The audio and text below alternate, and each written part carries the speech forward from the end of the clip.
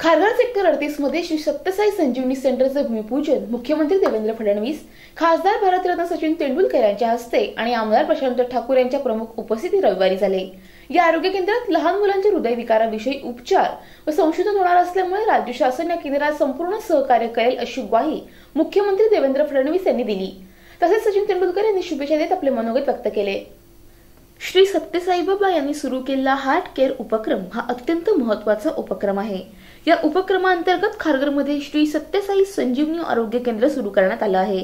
या केंद्रात लहान मुलांमध्ये असलेले हृदयविकार त्यावर उपचार व संशोधन करण्यात येणार आहे। गरीब माणसाच्या आयुष्यात आनंद फुलविण्यासाठी असे उपक्रम समाजासाठी महत्त्वाचे असतात असे मत यावेळी मुख्यमंत्र्यांनी व्यक्त केलं। या आरोग्य केंद्रात अत्याधुनिक आरोग्य सेवा उपलब्ध करून देण्यात येणार आहेत।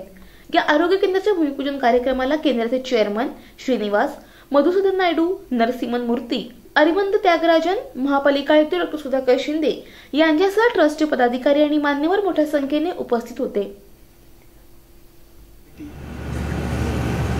I think the compassion with which Baba blessed in his entire life, the same compassion is transferred through all these pediatric heart care centers, and I think in my life I have seen cashless billing centers in a hospital.